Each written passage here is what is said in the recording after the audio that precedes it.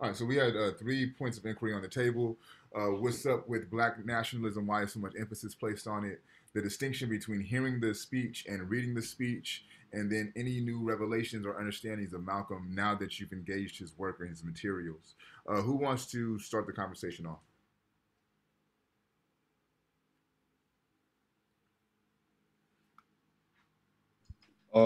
For the first question, Mm-hmm. I just so what I believe from what from my perspective, I feel like Islam, like how can I say this? Like the Nation of Islam has like a lot to do with the black nationalism that like Malcolm X like emphasizes. Mm-hmm. That's what I gotta say though. Why for you, Damien, is the Nation of Islam central for Malcolm's understanding of black nationalism? Because you're bringing up a good point, but what makes you think that? What prop that for you? It's because it stood out to me because he's not because people didn't really like I didn't really see anyone else putting Islam on like that how he did. He was like the first person I like that like really put it out there. Like Yeah, he believed in what like he really did it. yeah, absolutely. Thank you, Damien. Does anyone else want to speak on what's mentioned in their breakout rooms, either regarding the distinctions between hearing the speech and reading the speech, or even just a new understanding of Malcolm that you had prior to reading his or watching the speech?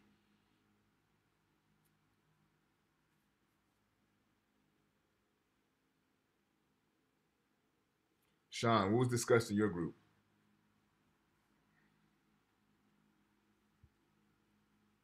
Sean Montez, what was discussed in your breakout group?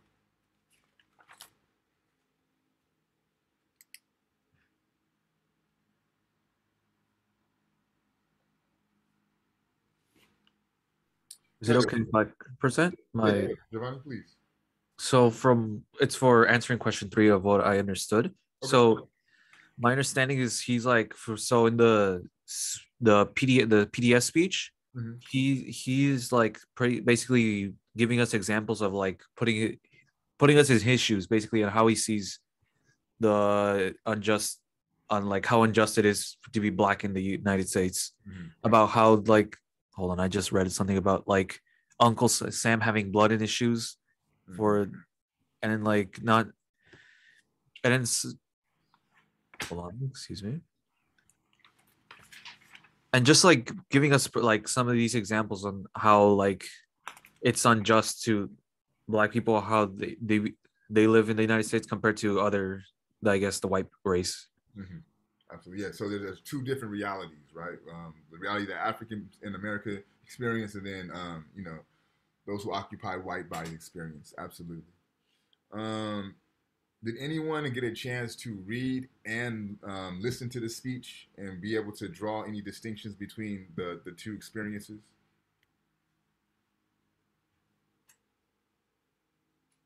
No one.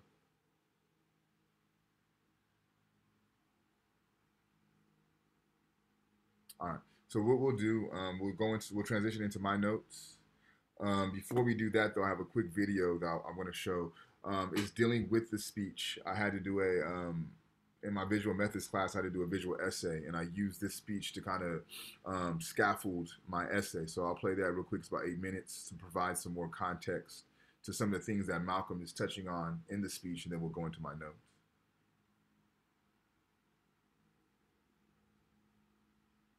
Are you all able to see the black screen? Yeah. All right, bet.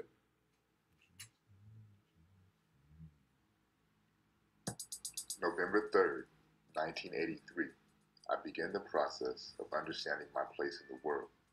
From the moment I opened my eyes, I began to collect and analyze data. Ontological understandings began to shape who I understood myself to be: son, grandson, nephew, male, black, black, black. Black. Blackness in the Western context presents various particularities and nuanced constrictions. Blackness enables creative and dynamic possibilities to transcend these nuanced constrictions: acts of rebellion,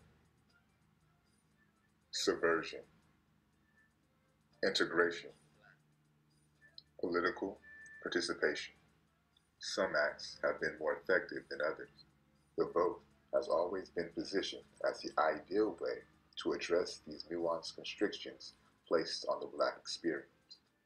How effective has electoral politics been in addressing these constrictions? Has it alleviated Black pain and suffering, what Frank Wooderson calls perpetual death? In 1870, the 15th Amendment outlawed voter discrimination, encouraging Black male voter participation. Hiram Rose Revels became the first Black man elected to the U.S. Senate. Black.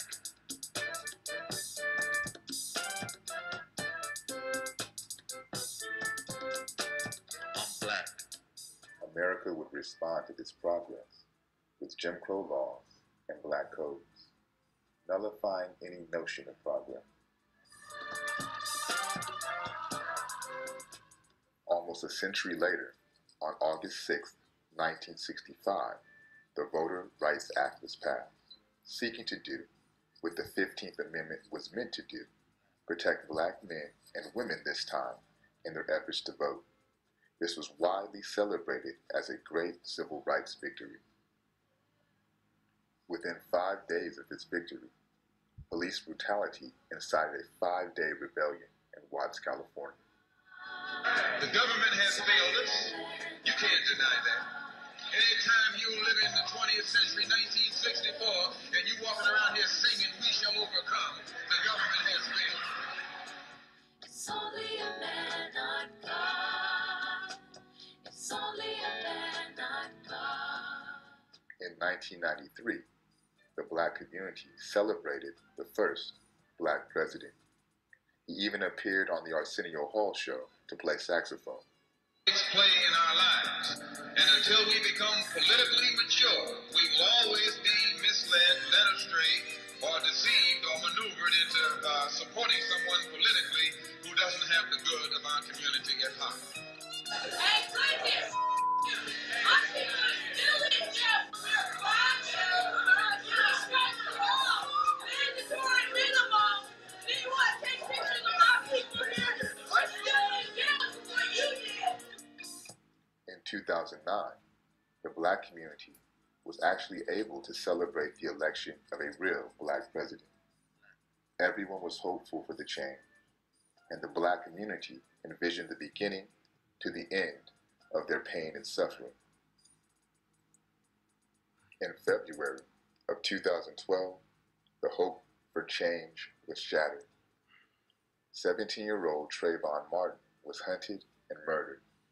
The Stand Your Ground law allowed for the acquittal of Trayvon's killer, birthing the Black Lives Matter movement. November 3rd, 2020.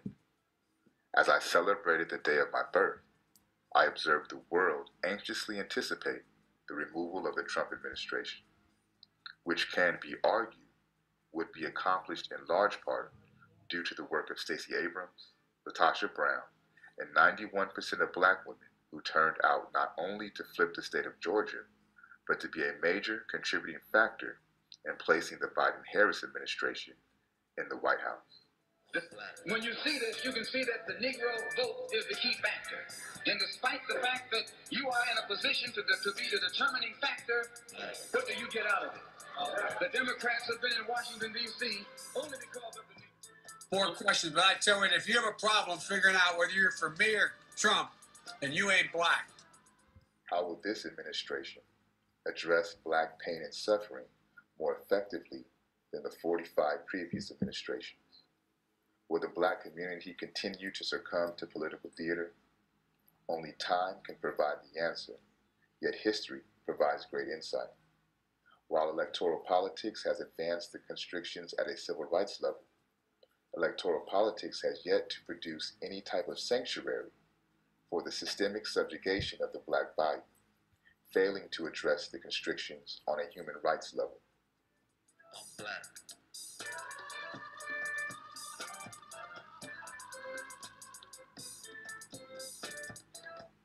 that.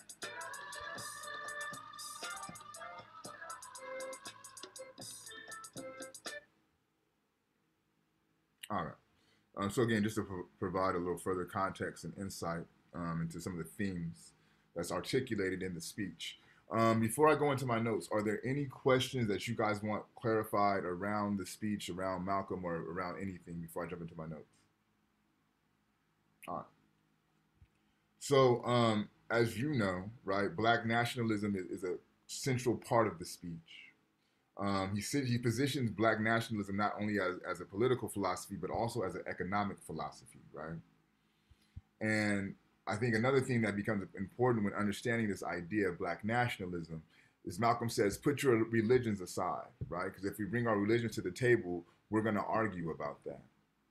So we're going to focus on what makes us the same, and in this context, it's our Blackness. This thought for me is aligned with the Black radical tradition. It's aligned with notions of Pan-Africanism, where Pan-Africanism seeks not to focus on what separates African people that make up the African diaspora. They're going to focus on what brings us together, right? And I think this notion of Black nationalism is intended to do the same thing. He also positions Black nationalism as a re-education program, right? A re-education program to empower the Black community. And a lot of this in his articulation will be done through an economic power base. Now, I believe it was Giovanni and it may have been Damien. I'm not sure at this point, but one of them mentioned the role of the Nation of Islam as it pertains to Malcolm's ideations of Black nationalism. And you're absolutely right, especially when it comes to the economic empowerment, right? Because at this time that Malcolm gave this speech, he's no longer a member of the Nation of Islam. He's branched away from there. But he's not that far removed to where he does not remember the success that the Nation of Islam had. The Nation of Islam starts off, its bases are in Chicago, more specifically the south side of Chicago. And in the south side of Chicago, the majority of the stores that are, really all the stores that are Black owned, I would say for the most part, are ran by the Nation of Islam. Cleaners, restaurants, pharmacies, little mom and pop shops, everything that the community needed, the Nation of Islam afforded that community. So when Malcolm is talking about this economic power base, it's not hyperbole, it's not wishful thinking. This is informed by the experience that he had while he was a member of the Nation of Islam, and his ability to see the amount of money that is able to be garnished and accumulated within the Black community if this idea of Black nationalism could come to fore, right? Also, the speech is littered with notions of self-help, agency, international questions of liberation, and this notion of anti-colonial liberation struggles. So Malcolm is beginning to expand his focus, not just on the plight of Africans in America, but looking more broadly and more globally to Africans everywhere, right? And how can their conditions be changed? And with his anti-colonial critique, because of his international outlook, he's able to position America as a colony, right? And he says that Africans within America are colonized, because he says you cannot have this thing as a second-class citizen. There's no such thing. You're either a citizen or you're a slave, right? Second-class citizenship equals colonization. So because of his attentiveness to the colonial situation abroad, to Africans' exploitation abroad through colonialism, he's able to make the parallel of the colonial empire here in America. I'll work my way back to that. He also questions the political maturity of African people, right? And that's also picked up in the brief video that we watched.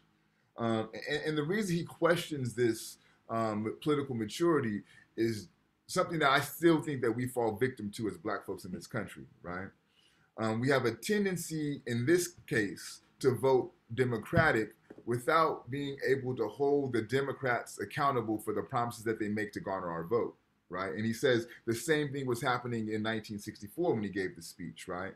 If you'll be dumb enough to put somebody in office that will not come through with the promises that they told you that they would, not only are you a fool, but you're a traitor to your race, he says, right? And it's funny because I'm hearing conversations now, now that Biden's been in office for a year, and it's, well, what is Biden doing for the black community? I seen Martin Luther King's daughter, Martin Luther King Jr.'s daughter, come out and talk about how she feels the Biden-Harris administration is failing the black community.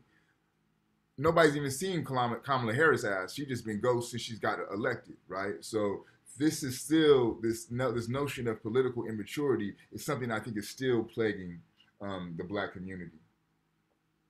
He makes the claim that the Democrat and the Republicans are two sides to the same coin, right? They work hand in hand to uphold these notions of white inferiority and to keep African people segregated. And then he tells them, as he's articulating this idea that the Democrats and the Republicans are working hand in hand, I know you don't want to hear this, but I'm going to tell you the truth whether you like it or not. And I think this is a very core fundamental principle of Malcolm X, this idea and this notion of truth. This idea and this notion of truth drove Malcolm outside of the Nation of Islam, right? Once he heard that the things that the nation, and in particular Elijah Muhammad, who was the leader of the nation, once he heard the things that they said that they were about, they were not actually being about, he would not allow that contradiction to settle in his soul, so he had to part ways, right? When he seen that, when he make his pilgrimage to Mecca, and he's seen that people with blonde hair and blue eye and pale skin were able to make make their Hajj, right? And he was able to break bread and eat with them and drink out the same cups that they were making, that they were drinking out of. He knew that the way that the Nation of Islam taught Islam was inaccurate, right? Because the Nation of Islam said no one with blonde hair, blue eyes, or pale skin would be able to make it into Mecca or to make it to paradise, right? But when he went to Mecca, he seen that was not the case, so he had to stand on this notion of truth, right? So truth is a foundational pillar for Malcolm X. He's also, again, more focused on collective notions of freedom. So not just looking at how can we get Africans in America free, how can we get the Africans in New York free, but how can we get African people globally free? And I believe this is largely informed by his travels, right? He spent time with Kwame Nkrumah, who has the same type of mentality of thinking, how can we liberate all of African people, not just the people who I am close to, right? And there's also this apocalyptic prophecy that undergirds the speech. What do I mean when I say an apocalyptic prophecy? What is the apocalyptic prophecy? What does that mean?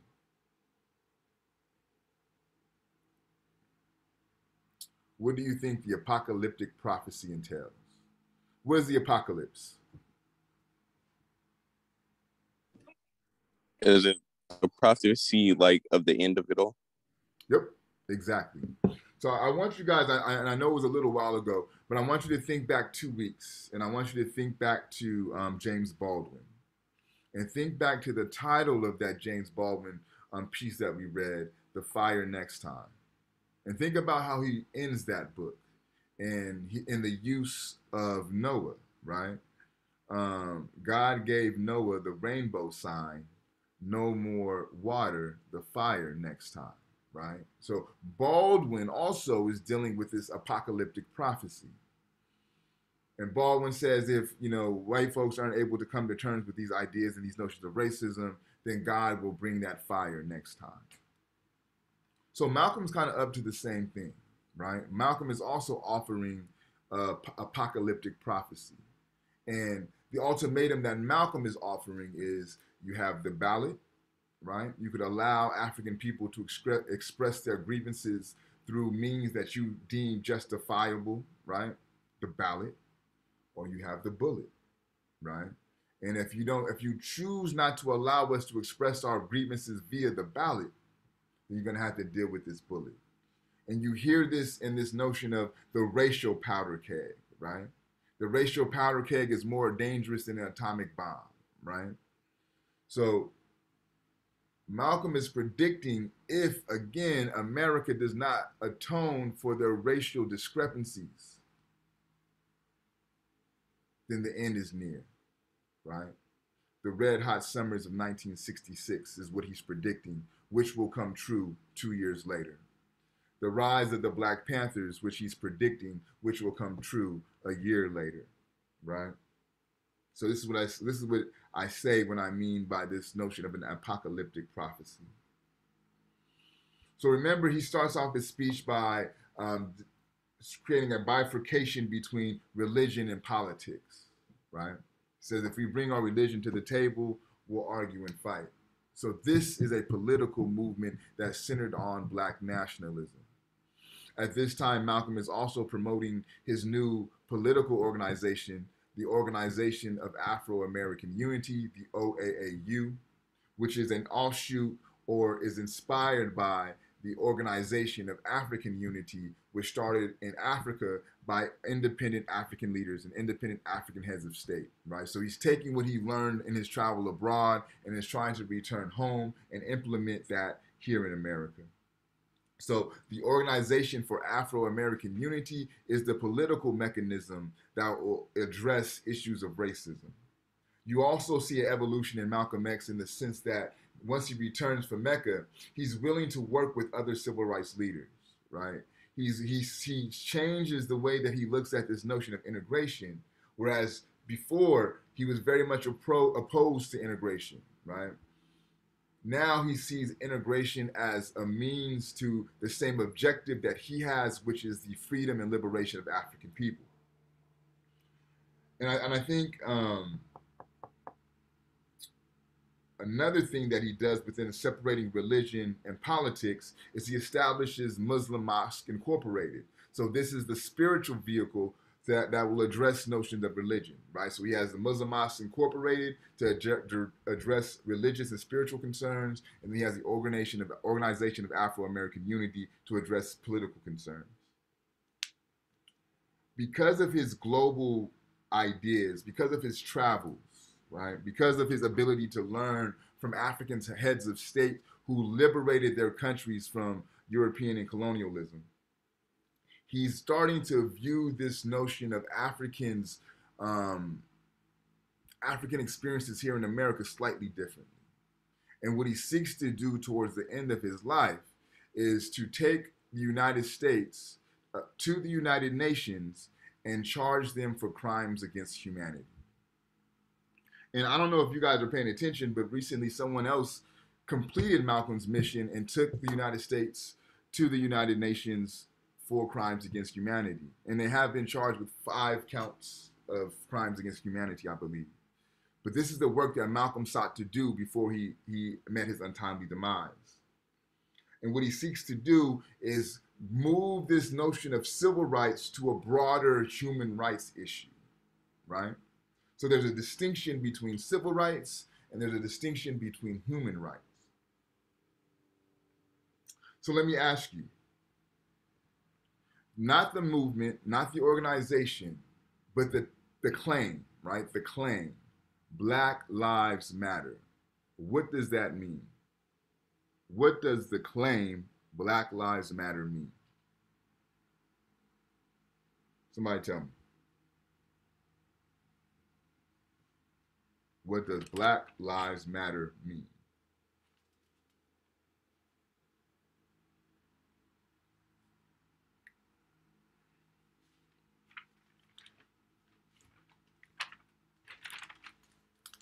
No one knows what Black Lives Matter means? It's literally in the term itself. So is it literal, like the lives of Black people matter? Yeah, exactly, Giovanni. Thank you, man. So if you have a movement, an organization built around this idea that Black Lives Matter, what does it say about the society that produced that organization or that movement? They are against the lives of Black people? Exactly, Giovanni. Thank you, man. So if you have an organization that is saying that Black Lives Matter, that means we exist within a society that does not recognize, authenticate, or view Black Lives to Matter, right? So here's what I'm getting at: the distinction between human rights and the distinction between civil rights. So think back to the civil rights era. Think back to Martin Luther King in the 60s, right? What was the main thing that they were advocating for? What was their main thrust? What did they want most of all in the civil rights movement? Equality. Equality of what? Because you're right, but what type of equality? Equal rights. Equal rights. So what does that look like? Integration, right? I want to be able to live where y'all live. I want to be able to go to school where y'all go to school. I want to be able to eat where y'all eat, right? These are all civic issues. They all determine your quality of life. Do y'all follow where I'm going with this, right?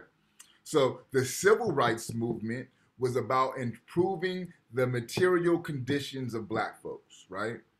About establishing equality in the lifestyle of Black folks. Y'all with me? Black Lives Matter is about just the ability to live. Do you see the distinction between human rights, Black Lives Matter, and civil rights? We want integration. We want better schools. We want better jobs. We want better housing. Do you understand that distinction between civil rights and human rights? Y'all with me on that? Give me a yes or a no. Yes. Yeah. Okay. So now I ask you this question. With the understanding that I just provided, right? Black Lives Matter in terminology is a human rights issue. In my estimation, can correct me if I'm wrong, they approach issues still at a civil rights level. A lot of the things that you see done in the civil rights movement are still being done by groups like Black Lives Matter, right? And I only point them out because they're the most recent group, and within the language, they're talking about human rights. But although they're talking about human rights, they organize themselves, they mobilize themselves, and they move as if they're advocating for civil rights. Do you see where I'm going with this? You see the distinction I'm drawing? So let me ask you, what are ways that groups like Black Lives Matter could begin to advocate for the human rights of African people, not just the civil rights of African people? What do you think?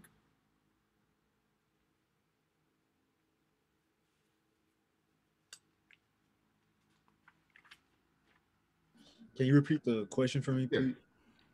So if Black Lives Matter in terminology and language are trying to bring up human rights issues, right?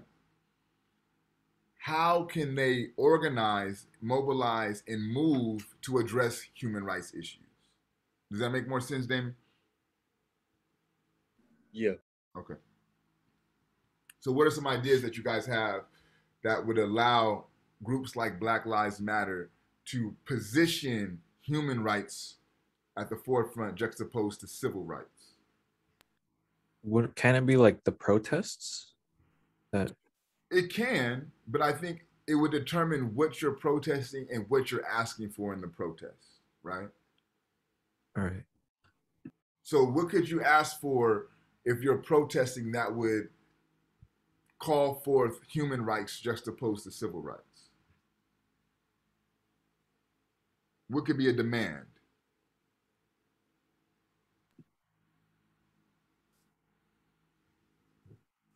I'm not He's too like- sure.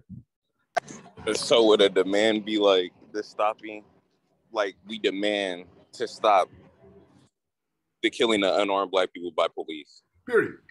Absolutely, right? That's a human rights demand. Because I'm not saying that I want the way that I'm able to live my life to improve. That's dealing with civil rights, right? I'm saying I just want to be able to live. I just want the ability to have a human experience and live my life, right? So to say I just want y'all to stop killing me, that's a human rights issue. And to me, this is where the movements for Black folks, period, across the board, should be at. It should be advocating for human rights issues, no longer trying to advocate for civil rights issues. So I'll put this on pause here and we'll jump into our fishbowl. I said last week where everyone's at with the fishbowl, so you should know whether or not you have two. If you have two, you're done. If you have one more to go. And if you haven't done any yet, you should probably start hopping on that soon. Is anyone who wants to volunteer to fishbowl? You could talk about the video, you could talk about my notes, you could talk about your breakout rooms or your journal. Any volunteers? I'll call that random. Let me know if you went twice already, and you're good to go. Sean, are you prepared to fishbowl today? Yeah, I've gone twice already. You gone twice already? All right, bet. Yep. Bridget, are you prepared to fishbowl today?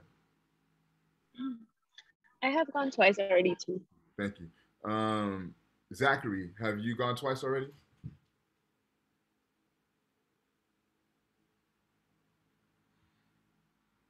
Zachary or Ibarra, have you gone twice?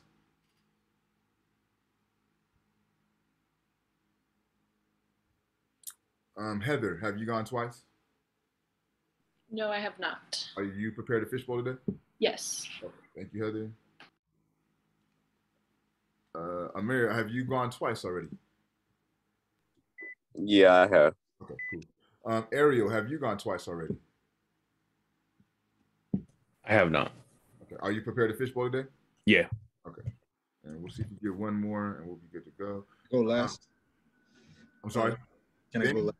Yeah. Okay. Perfect. So that'll close us out. So we have Heather, Ariel, and Damon for today's fishbowl. Whoever wants to start us off, it's on you.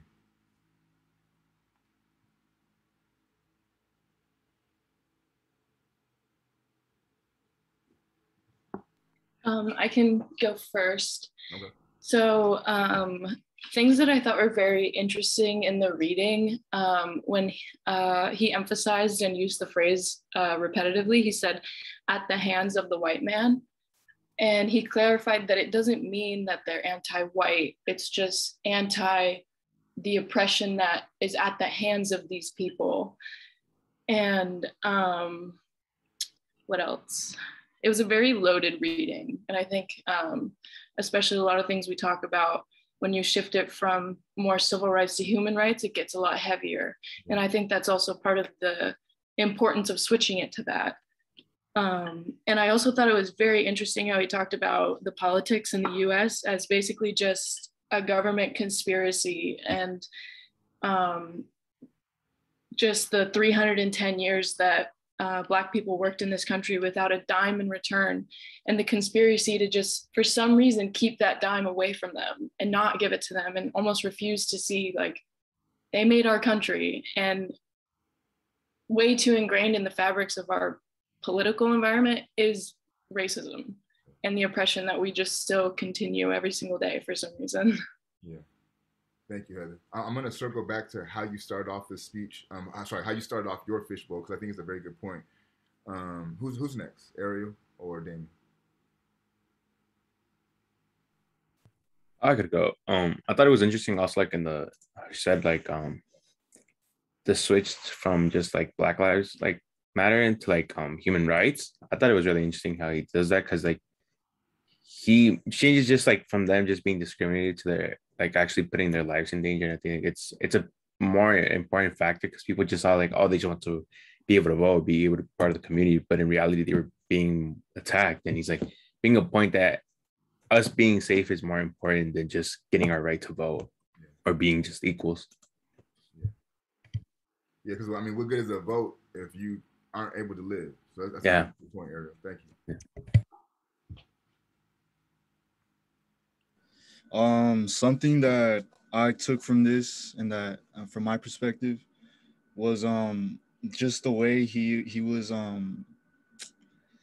like the type of energy he had to put up with the problems they were going through, and the patience, and like he was out of patience actually. Yeah. And he had the energy to try to uplift the Black community as a whole, and he tried to put them on their back and try to do as much as he could. And I really like whenever I read like books or like history about him, how like he's compared and stuff to Martin Luther King and stuff. Um, and I already said about the Islam, state of Islam. I feel like that's something that I always, when I think of Islam, I always think of Malcolm X. That's like something that always pops up. That's what I took from this. Yeah. So what I'll do is I'm gonna work with Damien and then work my way back to Heather. You know, that lack of patience is very important, and I think that also caused him to split from the Nation of Islam because what was happening. So, for example, there was a church bombing, and I want to say Alabama, I believe it was, where 4 young girls got murdered in the bombing, and like this incensed Malcolm, and he wanted to take a faction of the Nation of Islam down to that area and handle some business, right? And one thing about the Nation of Islam, they have what's called the Fruit of Islam, the FOI. The Fruit of Islam are the men in the nation. And the Fruit of Islam are also like the military faction of the nation. They do a lot of the bodyguards, bodyguarding, and things of that nature. Malcolm, by and large, trained these Fruit of Islam, right? So, in Malcolm's estimation, it's like, yo, if we are training these people to defend black folks, why aren't we using them when black folks are getting terrorized? And Elijah Muhammad, who was the leader of the nation at the time, would always put Malcolm on the back burner and tell him to chill, right? And this caused Malcolm to have somewhat of a, not a disdain, if you will, but a disillusionment with Elijah Muhammad. There's other examples, you know, things like the March on Washington, where he wanted to involve himself at some capacity, but the Nation of Islam handicapped his ability to get involved. And I think Ariel brings up a really good point in the sense that, you know, what's the use of civil rights issues advocating for things like voting, integration, school and housing equalities, if you don't have the ability to live life, right? And I think what happens is, especially when you look at the civil rights movement, if you read it closely, if you read the civil rights movement, you study it closely, they view things like voting as a means to achieve freedom, right? And what got happened is somehow the message gets ossified, it gets lost in translation, and the focus doesn't become about freedom, but just about voting itself, right? And you can see once we gain that vote, the power structure was 2 steps ahead, and they made it to where that vote does not even matter anymore, right? And this is where Malcolm is he's picking up on this. And he's saying like, yo, this is where the political immaturity is coming in and it's killing us. Because as he says, America is so evenly divided, wherever the black votes will determine who's going to what he says, the White House, and who's going to the doghouse, right? So he sees the power that African people have from a political standpoint, but the lack of political education does not allow for African people to actualize or realize that power, right? And then Heather brings up a good point in the sense of, you know, he says at the hands of the white man, right? But then he provides a subtle nuance to that, because this is what I call New Testament Malcolm, right? This is not Old Testament Malcolm to where all white folks is devils. There's no other explanation. That's just it. But he provides this nuance that says, and it's not about the white man. It's about what's being done to us, right? We want to stop what's being done to us. And that's the distinction that Malcolm draws, right? And I think that shows his growth, his maturity, and his standing on this pillar of truth, right? Because if you think about what I said earlier, right, Nation of Islam taught that no white man can make it to what the Islamics call paradise. No white man can make his Hajj, right? He can make his pilgrimage back to Mecca. But when Malcolm made his Hajj, when Malcolm made his pilgrimage, he seen white folks there, right? So he knew that could not be true because his own eyes told him otherwise. So he had to stand on the truth, that he found. I want to end with this. I want to ask you guys a question. When you hear this idea of nationalism, typically that provokes imagery that is negative, right? It has a negative connotation. When I hear nationalism, I think about like the Tiki Torch cats. You will not replace us, right? When I hear nationalism, I think about January 6th when they stormed the Capitol, right? This is kind of the images that come into my mind when I hear ideas or notions around nationalism. For y'all, when you heard Malcolm talk about Black nationalism, what did that stir up in you? What images did that provoke? What ideas came to mind when you heard of Black nationalism? Did this terminology have a negative connotation for you, is what I'm asking.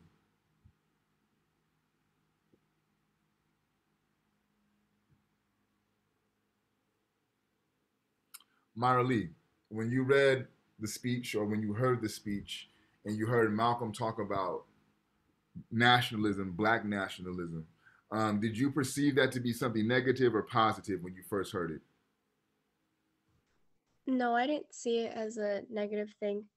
I think when I think of like white nationalism, I think of violence and the oppression of other groups of people. But in terms of like Black nationalism, you ask what the imagery that it provides. Yeah, just what it made you think. Yeah.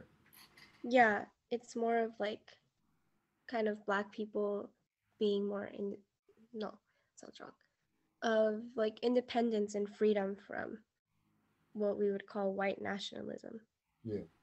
So let me ask it this way then. Did anyone have a negative initial or original interpretation or understanding of Black nationalism? Did that provoke any negative thoughts for anyone? Okay, dope. Because typically when I have this lecture, I have to kind of iron out the fact that Black nationalism does not perform and equate to the same ways that white nationalism does. So I think you guys are a little bit ahead of the game in that regard. Okay, so let's talk about what we'll be doing for next week. 1 second, let me get that pulled up.